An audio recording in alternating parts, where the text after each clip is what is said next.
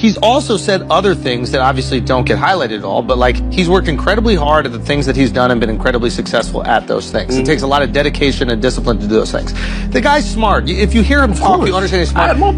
Exactly, and he finds a way. He found a way to hack the system. It was like it was really brilliant the way he did it. I think his miscalculation, which I've even heard him talk about, is he's like, now I wish I rephrased them. You never get to the point where you can't control your narrative.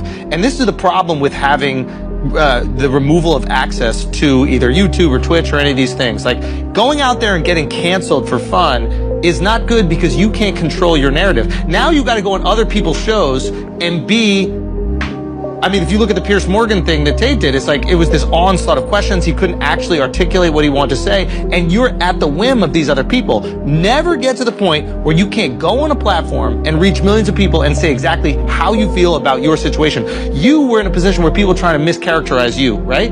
You had a million different outlets to go out and say exactly what happened. Clear the narrative. If you did it, if you were canceled, you're what people say you are.